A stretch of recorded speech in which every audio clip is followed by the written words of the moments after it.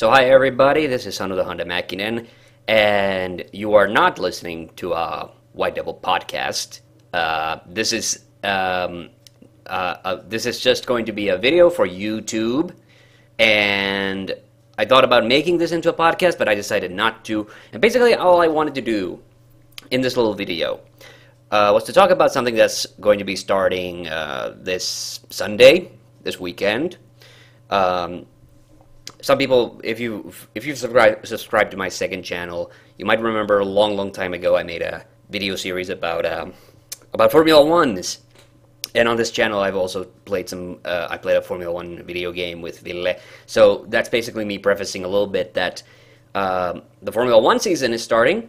Formula One's really the only sport that I follow to any serious extent, and so I thought I wanted to do a little video discussing the oncoming season and what my expectations are for it. Now, if you don't care for Formula Ones, that's fine. If you want to click away now, that it's fine. But I maybe hope to discuss my thoughts in a way that could possibly be interesting, even for people who don't care for Formula One so much. So basically, I basically have a structure that I've kind of thought of beforehand that I want to go through. I want to basically go through each of the teams this year and what my expectations are for them. And there's a couple of general topics I want to discuss, and I thought about first discussing them up front here at the front of the podcast. One of them is a very obvious physical change to the car, but I think I'll save that until the very end. Okay, so just a quick recap on my history with the sport is that I started watching Formula Ones actively around 2001, I want to say. 2001 must have been like the first season that I watched seriously. Maybe 2000, but my memories from that far back are pretty hazy, so, and before that, incidentally. But I like the sport.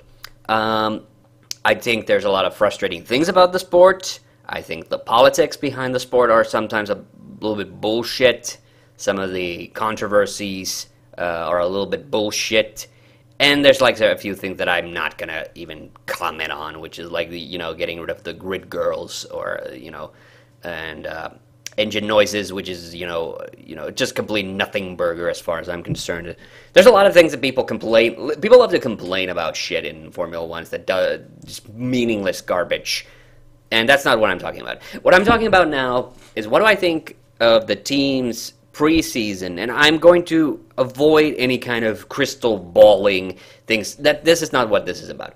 I'm just going to talk about where I think the teams stand coming off from the previous season, the 2017 season. In case you weren't following, of course, Lewis Hamilton won that season with Mercedes GP.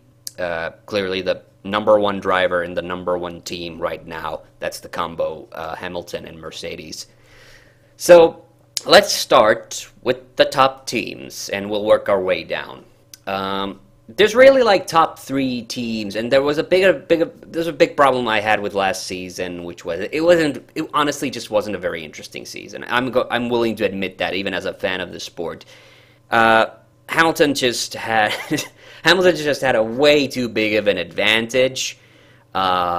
He was racing for the first time with the Finnish teammate Valtteri Bottas after the 2016 champ, Nico Rosberg, left the sport, retired after winning his one and only championship.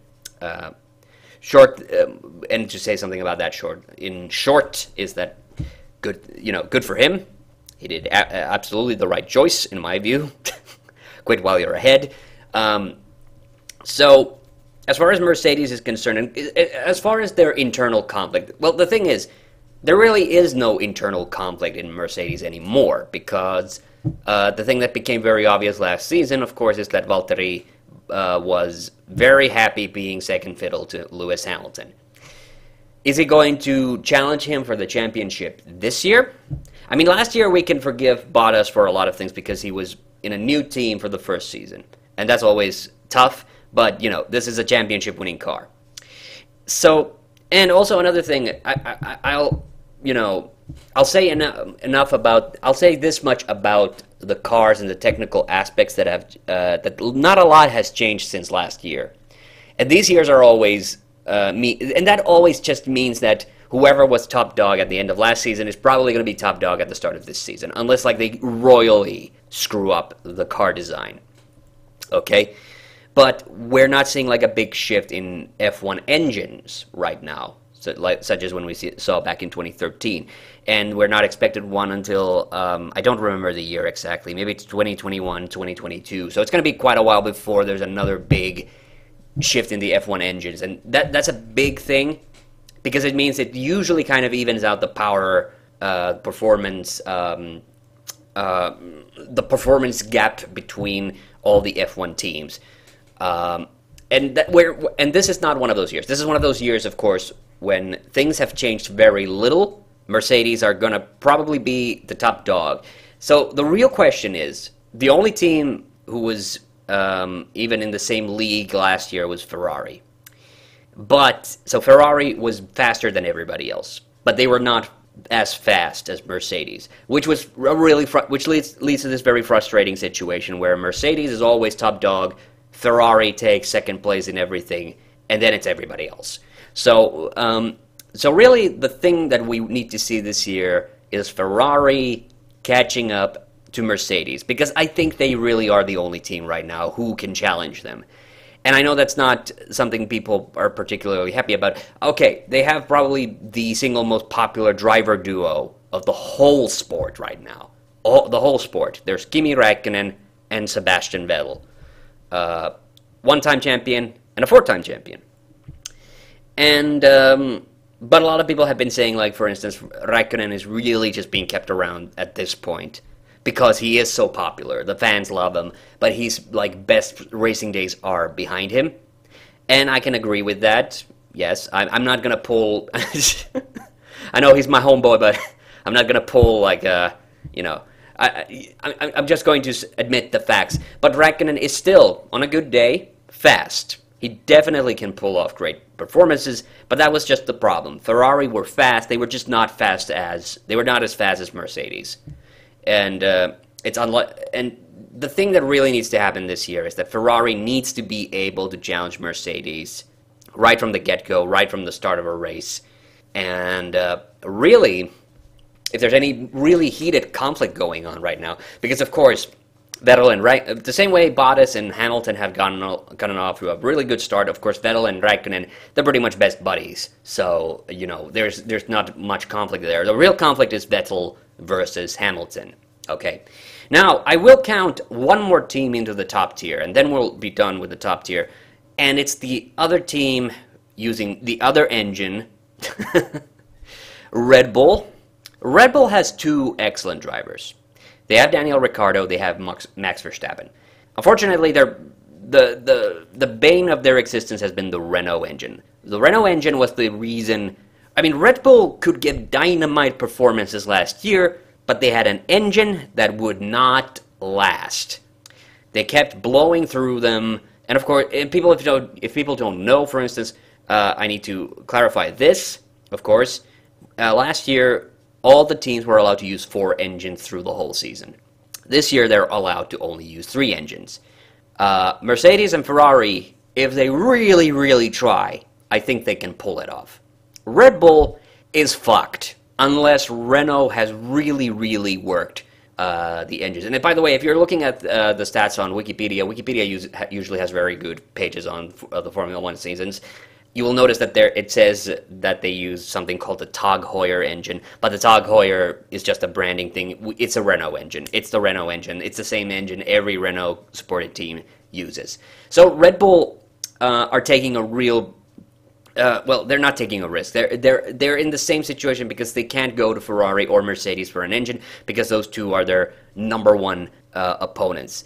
And if this year Renault finally fixes the reliability issues, Red Bull could come back. Red Bull could finally be back in the game, challenging the top teams, because they have really fast, really daring drivers. I don't necessarily think much of Max Verstappen as a person, but he's really fast. Okay. And Daniel Ricciardo also, he had a couple of really, really good moments a few years ago when Red Bull still wasn't at the crisis level with their engines and engine parts that they've been in the last couple of years. Okay. And I don't personally mind if Mercedes wins the season, but I would at least like to see a much better fight for the championship. I would much rather see a real fight between the top teams. So that's really the main thing to hope for from the top teams. But if Ferrari have not made a decent enough improvement, and if Red Bull still has those reliability issues with the engine, yeah, it might look the battle for the championship is probably not going to be very interesting this year. Okay, so let's move down to the middle tier. Excuse me, I'll take a sip of water. Okay. So there's 4 teams to talk about in the middle tier, and then we'll get to the backlot teams, the teams that did the poorest last year. In the middle tier, the one that I want to get out of the way the 2 I really want to get out of the way kind of quickly is Williams. No, not Williams. Haas. Let's talk about Haas. Haas, I kind of rank them a little into the bottom end of the middle tier. Like, I like the fact that Haas is a team that managed to come into the sport a couple of years ago and actually managed to score points, but they're not really doing a lot to improve. They're kind of just stuck in this limbo of occasionally scoring points, and the thing is they have Romain Grosjean, who's become a pretty decent driver in recent years, and Kevin Magnussen, who had a promising beginning at McLaren a few years ago. Now he's kind of there just to pad out the scores. I mean, to be fair, like McLaren did a really scummy move by firing him after one season. So that's another driver who has been rejected by the big teams, and his career has really suffered because of it. But I honestly don't think K-Mag. Honestly, I have not been impressed with K-Mag's performance at Haas. That's what I'm getting at. And so Haas, there's really not much to talk about there. Now with Force India, also not much to talk about, but I think Force India was really at the peak of their performance, or has been for the past couple of years. They have Esteban Ocon, they have Sergio Perez, both really excellent drivers. And if I was talking about how harmonious and great things are over at Mercedes and Ferrari, then things have not been so great as Force India, of course, because these drivers seem to be each other's worst enemies. However, I saw a little news piece where they said that they've made their peace with each other at the start of the season. The thing that I'm kind of wondering about, and by the way, Force India sticking with the pink color for the car, which I actually do enjoy very much. I like the fact that the F1 teams have started to get weird with their colorations again, because for the past few years we've seen a lot of like red, black, and white mostly, and maybe some grayish. And I'm not a real big fan of that. Really not a fan of the Haas color scheme, for instance. So something like Force India brightens up the grid a lot. So provided Force India doesn't make any big mistakes at the start of the season, I think they're actually in the higher end of the middle tier. Do I think they have a shot at a podium? That remains to be seen. Like I said, like Red Bull, of course, they have their performance issues, but they're still like, even if you take them out of the picture, then you still have 4 cars in total when you count the Mercedes and for the Ferraris. But who can say? But who knows? Possibly. The thing that we've been really expecting, and the thing that I'm expecting right now, is to hear the news on Force India's name change.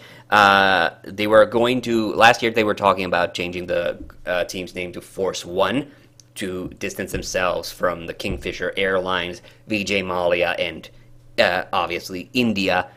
They feel like that it's kind of like that this image branding thing with Force India is kind of holding them back. And, I'm all for a good name change as much as anybody, but they've kind of fumbled the ball with it. They've been fumbling it a little bit, so I don't know when we're going to finally get to it. Okay, so I think Force India are on good ground. Also on good ground, in my view, is Williams. Now, Williams has a really fresh driver duo. Last year we had Lance Stroll enter the team, when Bottas moved to Mercedes because Rosberg left Mercedes. So and Lance Stroll had a he had a something that I would he had a very tumultuous rookie season. So he had a lot of retirements, a lot of crashes. He took a lot of shit very early in the season, but then he also scored points and he also scored a podium. And that was very, very important. I think that was the thing that proved to everybody that Lance Stroll actually deserves to be in the Williams car driving in Formula Ones. I thought, because before this, the fact of the matter is that his dad owns part share in Williams. That probably pissed off a lot of people. So, but I think last year Stroll proved once and for all that yes, I deserve to be here. So the second season, what really needs to happen with Stroll is that we need to get rid of that tumultuous up and down movement where sometimes you score points, sometimes you go home empty-handed. Like, the thing that Williams and Stroll really need now is an even season. They need to be able to be in the top 10 consistently, be able to score points. I think they can totally do it. It's all up to Stroll, in my opinion. Now, their rookie, and this is a guy who was supposed to actually make his F1 debut. I remember a few years ago they were talking about this. We have a new Russian driver, Sergei Sirotkin. He's coming in, lots of hype around him, and I always tend to be, I have an aversion to any kind of driver hype, because going from lower division of open cockpit racing into Formula Ones, it's always a big shift. And honestly, like, rookies usually don't have to worry. Like, you're allowed a terrible rookie season, just as long as you don't repeat it for your second season, if indeed you are lucky enough to even get the second chance. So honestly, I don't think Sirotkin has, too much pressure. Of course, it would be nice to see a new rising talent in the sport. I'm always excited when I see new drivers who clearly know what the hell they're doing. Am I a little better, am I a little better that Sirotkin beat Robert Kubica for this driver position? Yes, I am a little bit. I was really, really hoping Robert Kubica, Polish F1 driver, there was a big hullabaloo last year that he might finally be able to come back into Formula Ones after being away for a long time because of injuries that he suffered from during when he was racing rally. But he's been picked up as Williams' reserve driver. So if something happens to Stroll, if something happens to Sirotkin, we may yet see Robert Kubica race in a Formula One Grand Prix. And I'm really excited for that. Of course, I don't wish anything horrible happens to Stroll or Sirotkin. But, yeah, like I said, Sirotkin is he's also privileged in the sense that, like I said, it's his rookie season. It's a season you're allowed to make mistakes, you're allowed to maybe not have that much great performance. But, of course, if you can score points, that's a plus. That already shows everybody that you mean business. And if he even pulls an even more surprising move and maybe like even achieves a podium, hey, that's great. I'm all for this. And, of course, well, I should also say that, like, Russian drivers have had a bit of a horrible track record. Or let's more precisely, Russian drivers have typically had terrible luck in Formula One. You have to only remember Vitaly Petrov, Daniel Kvyat, both of them great drivers with great futures that were just stolen away from them. So the only thing I can really hope for is that the same thing doesn't happen to Sirotkin. Okay. And Renault really, really picked up the pace. So this is the team Renault. Renault was really picking up the pace at the end of last season when they acquired Carlos Sainz into the team on lease from Toro Rosso. So Carlos Sainz Jr. is part of the Red Bull driver program. So normally that means that he would be driving for Toro Rosso, and then if perchance when Max Verstappen or Daniel Ricciardo ends up leaving Red Bull, he could have a chance of ascending to that team. And Renault's had, of course, the Renault team has had its ups and downs. They've had really, really tumultuous years going quite a ways back, even back to when they were Lotus some years ago. But Sainz, when he finally got into the Renault car, he was really showing that he was dynamite, basically showing that Toro Rosso might have made a big mistake by letting their single most talented driver go. Sainz is teamed up with Nico Hülkenberg, and Nico Hülkenberg, good, decent, reliable driver who will score points on a good day. Not a superstar. I know that might anger some people. I like Nico Hülkenberg. Seriously, I do. I think he has deserved. He's deserved his position in Formula One's because he is a consistent driver who scores points for the team. That makes the teams happy. So, do I think Sainz has a shot at a podium?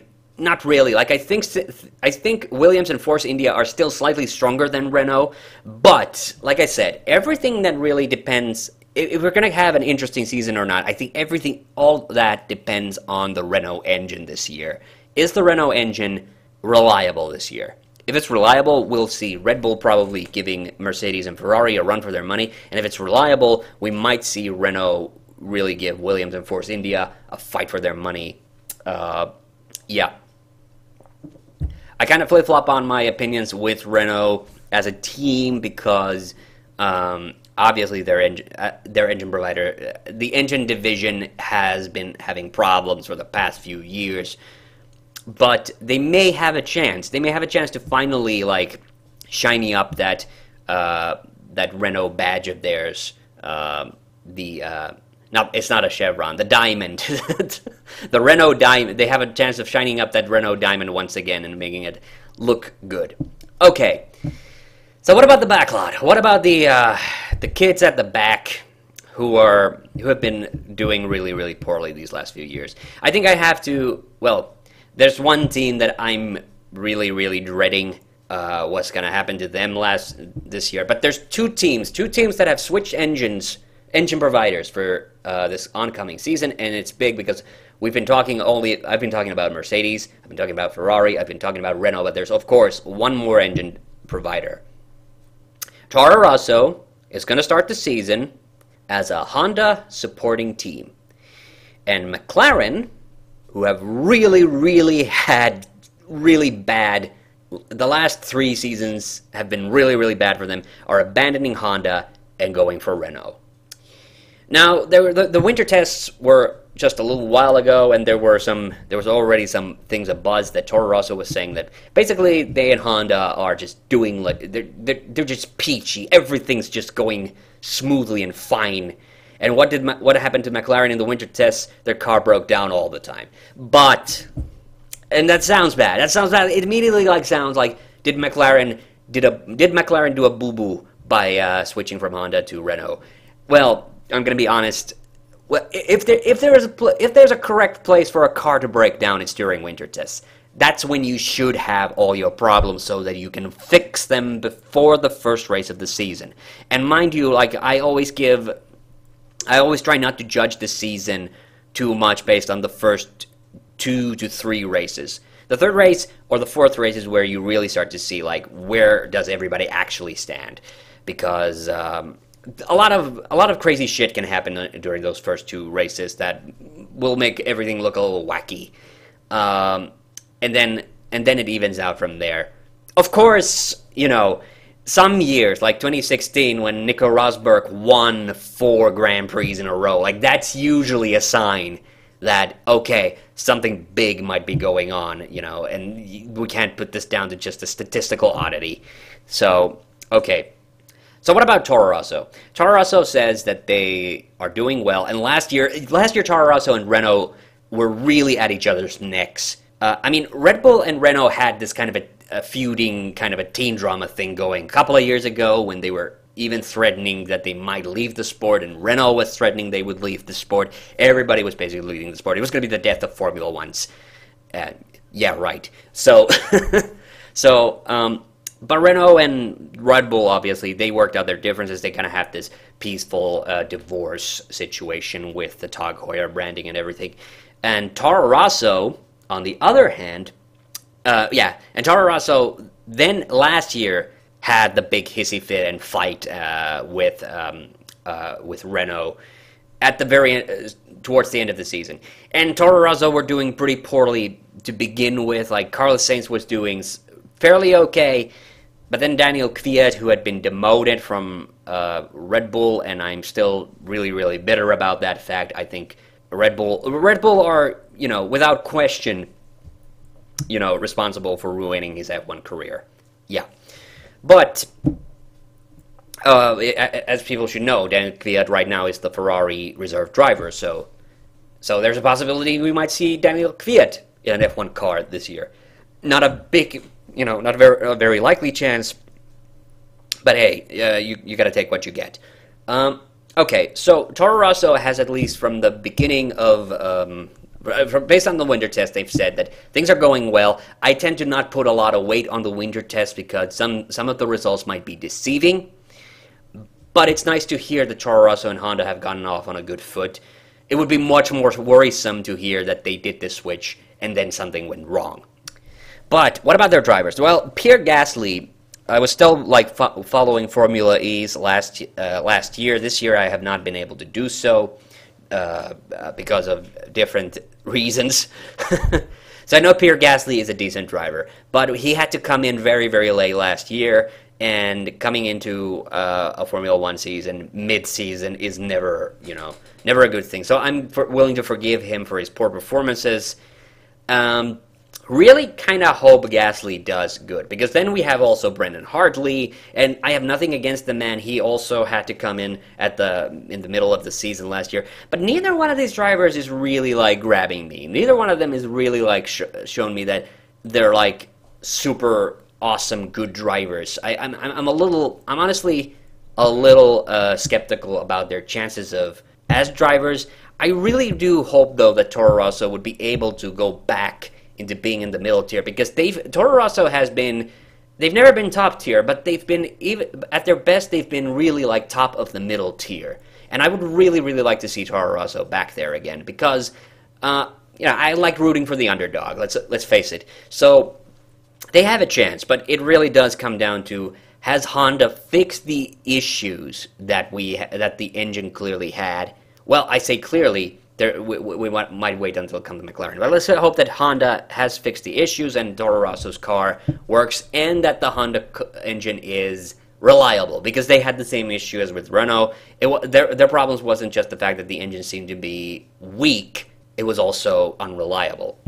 Bad combo, which is why McLaren, one of the most historically significant teams, has had awful 3 seasons. And speaking of McLaren, so they've moved on to Renault. I think the switch is doing wonders for Fernando Alonso's peace of mind. And, I really, really, really kind of wish, to be fair, I'm not the world's biggest McLaren fan, not anymore. I always say, I like to say that there's no heroes in Formula One. There are assholes, and then there are unbelievable assholes. But, so McLaren, it does pain me a little bit to see how low McLaren has had to sunk in the last couple of years because of this Honda situation. Now, I really, really hope, and this might be a completely vain hope, but I really, really hope that now that they've switched to Renault, they are able to get their performance up. They'll be able to score points consistently. I would not dare to hope that they actually have a chance in hell of actually getting a podium this year. But hey, McLaren move quick on their feet, and if the engine is workable, if the car is workable, then McLaren will improve. That's the main thing. Even at their worst, even when they've been at their worst, towards the end of the season, McLaren has tended to improve. Even if it's in the last couple of years they haven't been able to improve a lot, they always improve. But there is also kind of a chance here that McLaren's put the blame squarely on Honda for all their problems these past few years, and this will kind of show if they were really telling the truth, or was it all just putting blame on Honda because it was easy to put blame on Honda. I mean, the thing that I've gathered from all of this is that McLaren and Honda, as just institutions, for some reason they just couldn't click, they just couldn't work together. I don't know how things are going to be with Renault, because Renault have their own team, and obviously they want to favor the team as much as possible within the rules of the game, the rules of the sport. So we have Fernando Alonso, we have Stoffel Vandoorne, and Stoffel Vandoorne, good driver. I remember when he substituted that one time and did really, really well. But of course, he's been driving with an unreliable car and an unreliable engine.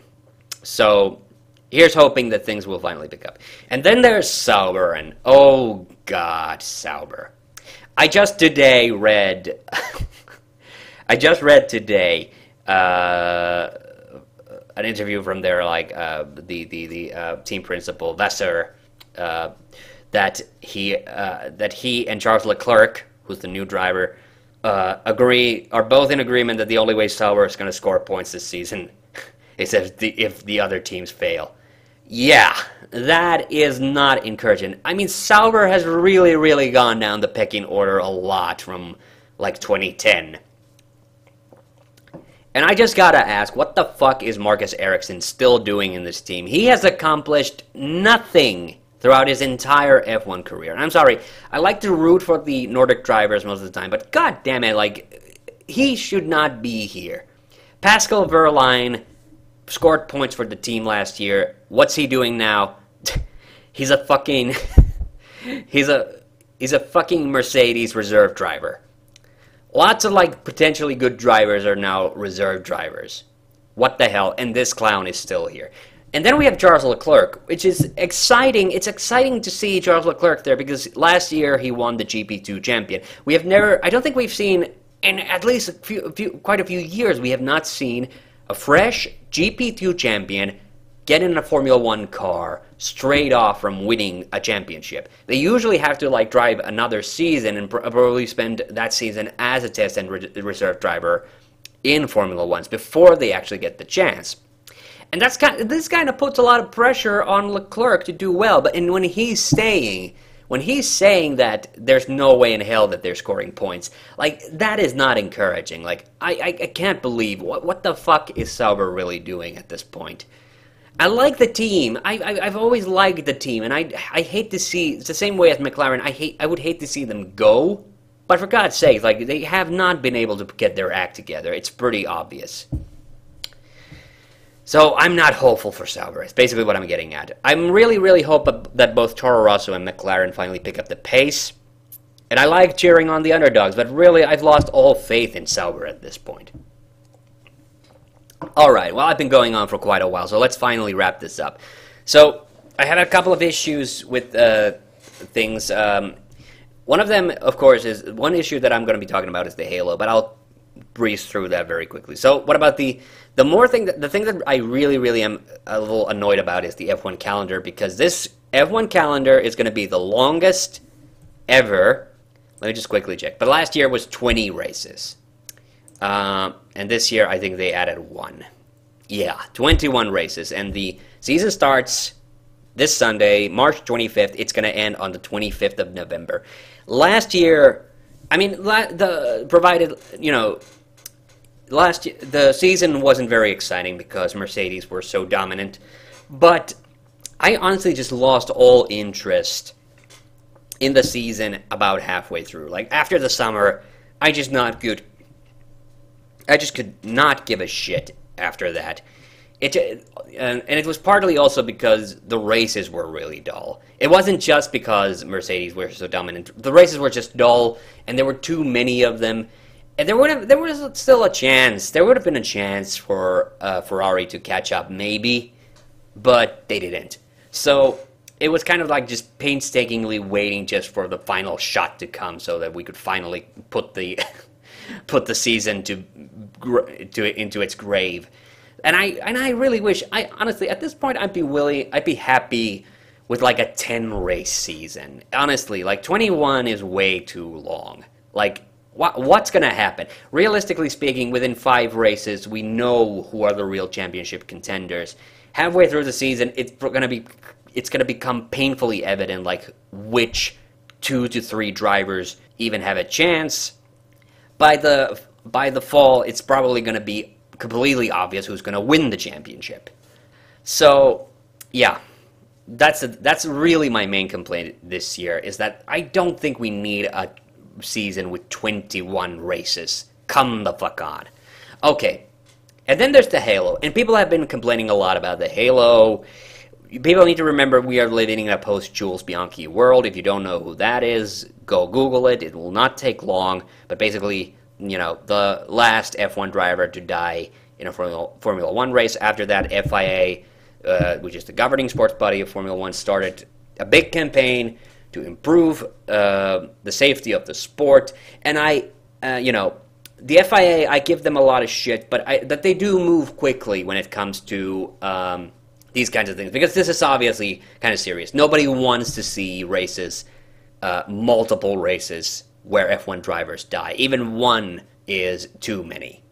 So we've known about the halo. We know that it's coming, and people are, going apeshit over it because it makes the cars look ugly. And its function is to protect the driver's head. So we're talking about a complete apples to oranges comparison. People, stop complaining about the halo. For fuck's sake. In IndyCar, they adopted something similar, but a slightly different strategy. They're actually putting in a transparent plexiglass. But all the drivers have been saying that, it doesn't impede their vision that much. And the most important thing is that it stops flying projectiles from hitting the drivers in the head. That's the only thing that matters. Okay, this is a function versus form debate. It's a completely senseless debate, just like the one about the engine noises. People just stop complaining about the halo. It's not a big deal. And trust me when I say this, after the first two races, you won't even know it's there. It's the same thing that happened with the crocodile noses a few years ago when they had to make the cars. Every time, like, F1 fans are like the pettiest fucking bullshitters I know. Like, they talk such a big shit game about, like, oh, the cars are so ugly. Like, oh, no, the engine noises are so bad. And the engine noise thing, that's a complete that makes no sense, because the engine noises are just expended energy. It's wasted energy, okay? Just like complaining about the engine noise is a complete waste of energy. But also, like the crocodile nose, that's something that the teams couldn't do. That's just the regulations. Unless the regulations are obviously, faulty and stupid. Like the radio assistance rule that was kicking a lot of drivers down that were already, like, having trouble during races.